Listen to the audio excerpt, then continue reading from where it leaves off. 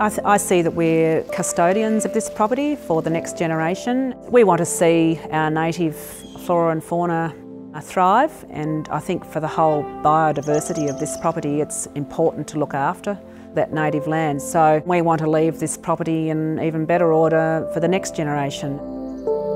We're all Merino operation for fine wool. We have about 16,500 sheep.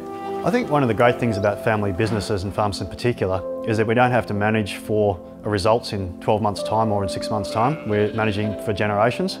So the health of the landscape's important to us, not for now, but in 30 or 60 or 100 years' time.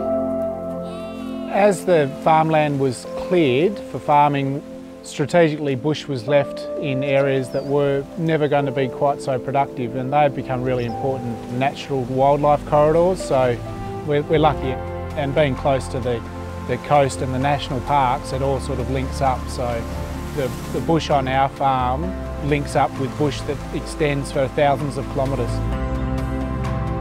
We're in the spotlight of the world now, so we've got to be putting our best foot forward and seeing that we are doing something positive.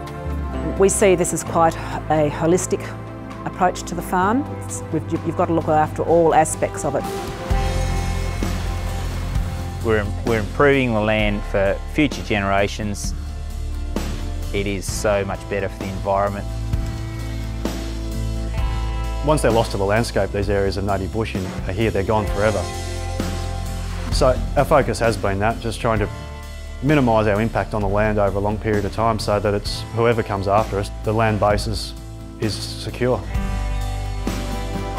I think we owe it to the land, we owe it to the property, and I think we owe it to the next generation.